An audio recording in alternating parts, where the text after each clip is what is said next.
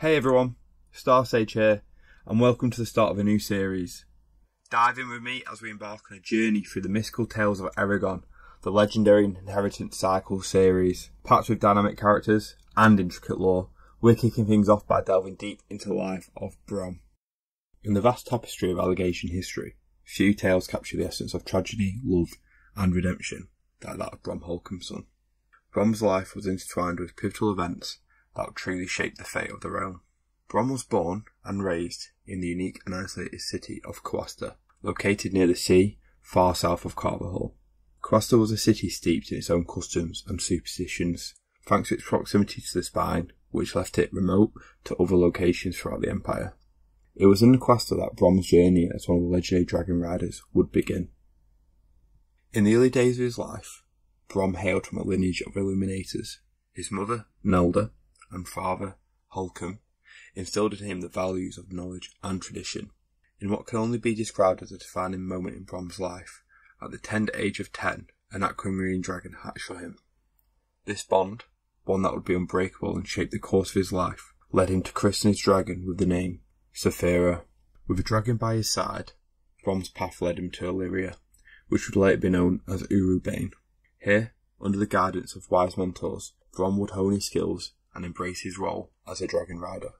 Transitioning from Kuasta to Illyria wasn't without its challenges for Brom.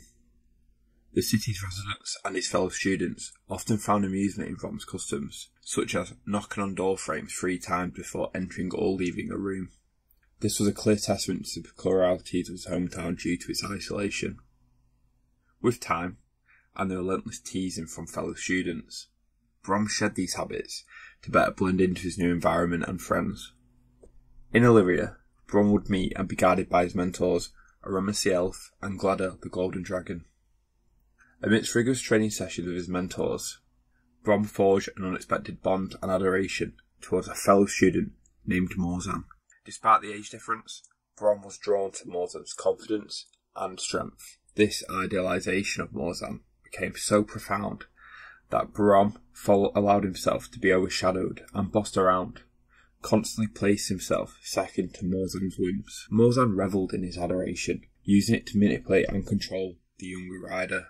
Aramis, with his depth of wisdom and keen insight, discerned the toxic dynamics of this relationship. He observed Morzan's escalating malevolence, and the wise old mentor even contemplated separating the two, but for reasons of his own, he refrained. During the later stages of Brom's training, Galbatorix began his rebellion against the dragon riding order. Initially, Brom joined his mentors in Duweld and Vardin, the enchanted forest home of the elves. After hearing the news of the true danger facing the order, Brom heeded the call to duty and joined the defence of Throne the island home of the riders. It was in the heat of battle on Throne that Brom's world would crumble. The very friend he had once revered betrayed him in the cruelest way possible. Morzan murdered his dragon, Saphira. The weight of this loss was immeasurable, made even more crushing with the loss of Brom's sword, unpack. Grief-stricken and lost, Brom's world crumbled around him. The bond between a dragon and its rider is profound and sacred. To have that severed was a devastation beyond words. But from the ashes of his despair rose a burning determination. Brom vowed to avenge Saphira's death and to destroy Morzan. His once unwavering admiration for Morzan was now replaced with a vengeance that burned brighter than any flame. Aramis once described this transformation, saying, "Brom's love for Morzan was giving way to hate, like a candle before an inferno." Fueled by his newfound purpose, Brom enacted a campaign to resist Galbatorix's new empire and gain vengeance against the one who killed his beloved Saphira. Taking advantage of the prevailing chaos, Brom orchestrated the creation of the Vardin, a united front that brought together rebels resisting Galbatorix's oppressive reign. With his diplomacy, Brom won the allegiance of the elves and dwarves, even persuading King Hrothgar to permit the Vardin to set up their base of operations in Farvindor. Entrusting the Vardin's leadership to the competent Weldon, Brom embarked on a personal mission to seek vengeance against the Forsworn. He showcased remarkable efficacy in this pursuit, taking down 8 of the 13 Forsworn members, personally dispatching 3. Unknowingly, Brom was aided by the Eldenari in the Vault of Souls, which many outsiders believed was Brom being inherently lucky. During this time, rumours began to circulate about a shadowy female assassin known as the Black Hand. The Black Hand was undertaking the Empire's covert operation, and it soon became evident that her allegiance lay solely with Morzan.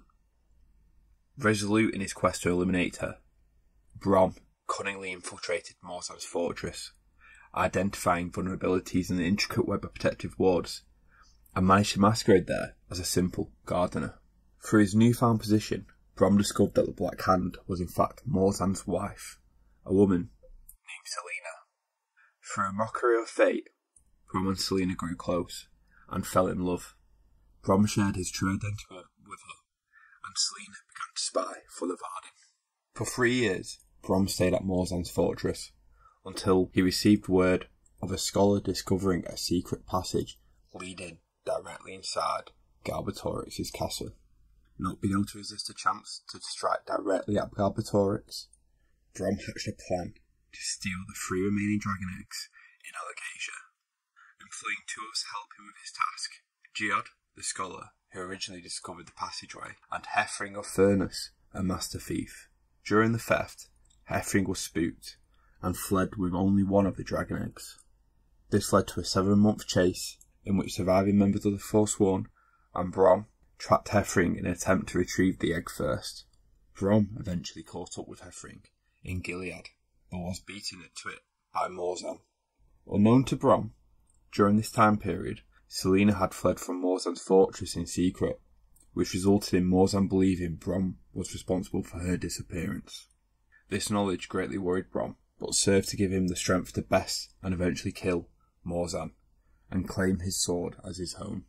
Truly worried about Selena, Brom stashed the egg where he knew Geod would find it, which led to Geod believing Brom had died. He then rushed to Morzan's fortress, where he arrived mere hours after Selena had died. It was only after Brom investigated her death he realised the true tragedy of events. Selena had been pregnant with his son. In an effort to save the child, she had fled to Carver Hall to give birth in secrecy. Realising his bittersweet victory, Brom had the foresight, despite his grief, that the egg would eventually hatch and someone would need to train the new rider. Brom found refuge in the village of Carver Hall, donning the cloak of a simple storyteller. He blended into the rhythms of the village life. His refuge in Carver Hall served 2 purposes. Firstly, it was a safe place in which he could wait for the egg to hatch, but it also meant he could stand watch over his son Eragon, who he kept at a distance and kept his true parentage a secret. And that's what I'm going to end with for today, guys. This was an absolute blast learning more about Brom's backstory, and I can't wait to show you even more about him in the next episode. So please make sure to hit that like button and subscribe, it really does help, and stick around for part 2.